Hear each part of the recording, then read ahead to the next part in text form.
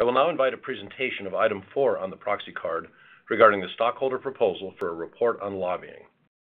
I understand Justin Danhof of the National Center for Public Policy Research has submitted a pre-recorded statement for this proposal. I'm Justin Danhof, General Counsel with the National Center for Public Policy Research. I want to tell you about our proposal.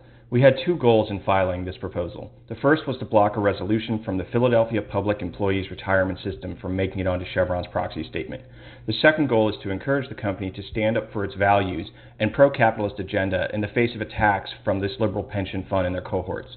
The Philly Pension Fund is part of a broad network of groups that operate under the As You Sow umbrella. They attempt to use corporations to silence speech and defund advocates of free enterprise.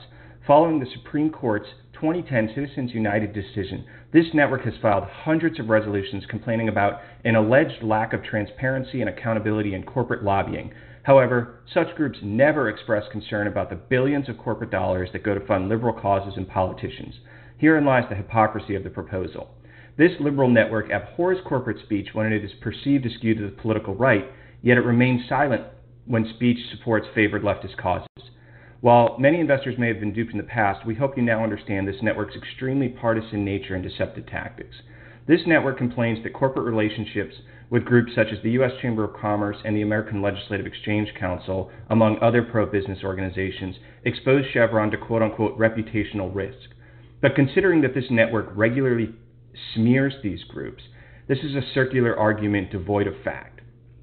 Groups such as the Chamber and ALEC promote a fair economic environment devoid of excessive government regulation and onerous corporate taxation.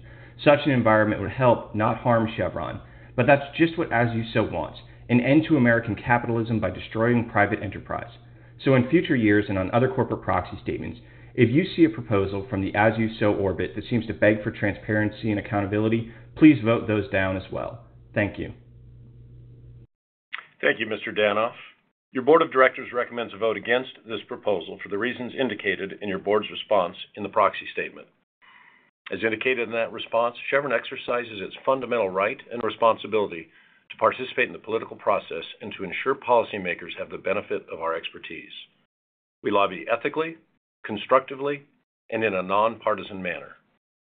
We agree that transparency and accountability are important.